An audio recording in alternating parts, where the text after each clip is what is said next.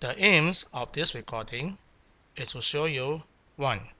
What is exact differential equation? 2. How do you know the equation is exact? 3. How to solve exact differential equation? First, what is an exact differential equation? Recall, if you have a function phi of xy, then differential of phi is equal to partial derivative of phi with respect to x dx plus partial derivative of phi with respect to y dy. Now, the term partial derivative of phi with respect to x dx plus partial derivative of phi with respect to y dy equal to 0 is an exact differential equation.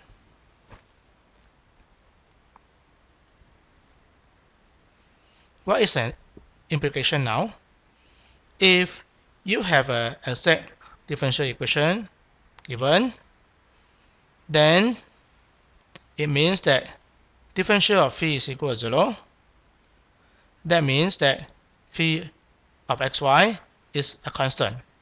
Or, in short, you can write in this way: phi of xy is equal to a constant c.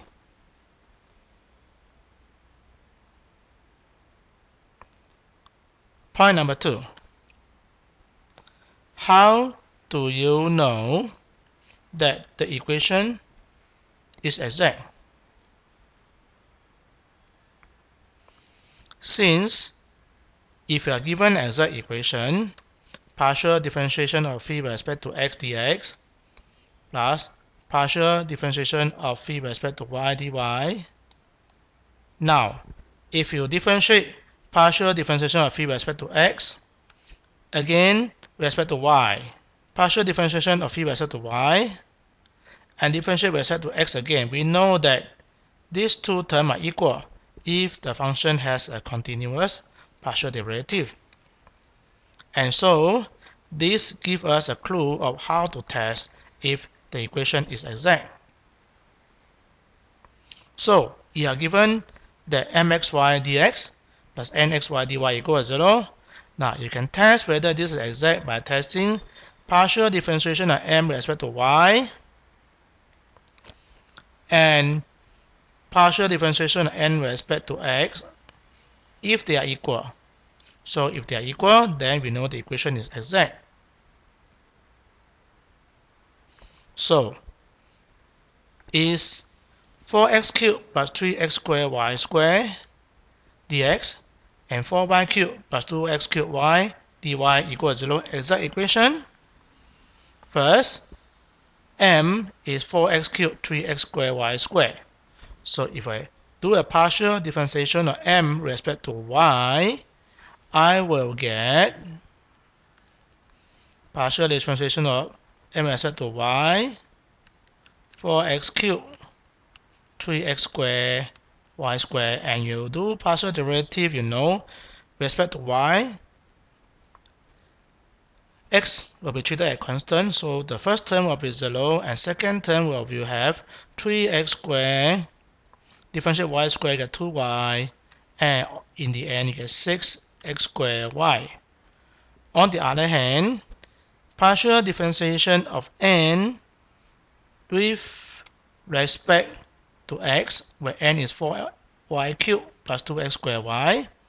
So we do a partial differentiation of n with respect to x, will get partial differentiation with respect to x for y cubed 2x cubed y.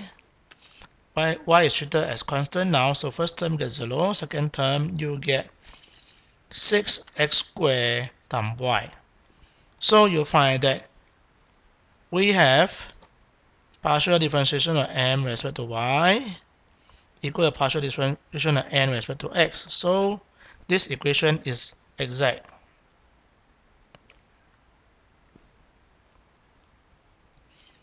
Third point. How do we solve an exact differential equation such as the one I just given to you? Well, this is the procedure. We know the function is exact now. That means this is equivalent to partial differentiation of phi with respect to x dx plus partial differentiation of phi with respect to y dy equal to 0.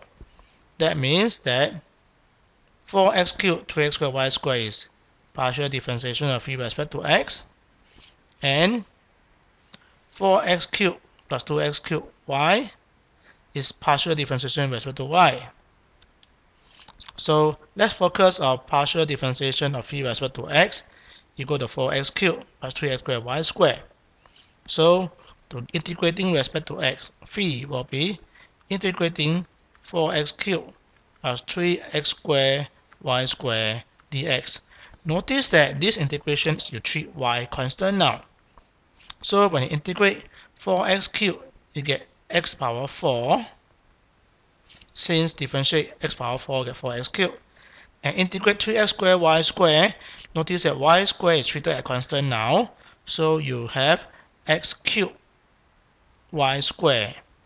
Since you differentiate x cubed y squared with respect to x, you get 3x squared y squared. And then plus a constant. And this constant is a function depend on y now. Since anything with y, when you differentiate with respect to x, you get 0. So phi is x power 4 plus x cubed y squared plus a function of y. This is a constant in x. Differentiate this phi with respect to y now. So partial differentiation of phi with respect to y. Now differentiate x power 4 get 0. Differentiate x cubed y squared, you get x cubed 2y. Differentiate gy, you get g prime y. So that means partial differentiation of phi with respect to y is 2x cubed y plus g prime y. You compare this one we have earlier. This is partial differentiation of phi with respect to y, and is also equal to this partial differentiation of phi with respect to y. So that means this is equal to 4y cubed plus 2x cubed y. So by comparison, you must have g prime of y equal to 4y cubed now. So if you have g prime of y equal to 4y cubed, that means g prime of y equal to 4y cubed. And what is gy now? Gy integration of 4y cubed with respect to y, you get y power 4 plus a constant. Therefore, I know what is phi now. Phi is equal to x power 4 plus x cubed y squared plus gy, and now I know gy is y power 4 plus c. So phi is equal to x power 4 plus x cubed y squared plus gy, which is y power 4 plus a constant. Let's call it constant c1. So our solution, because this equation is exact, we recall that the solution of exact differential equation is phi xy equal to c, constant. The solution is phi xy equal to c, constant, where phi is given by x4 plus x cubed y squared plus y4 plus c1 equal constant. You can group the constant together, so you get basically this is a solution of the exact differential equation by grouping the constant together. And this is how you solve an exact differential equation. And that is the end of the recording.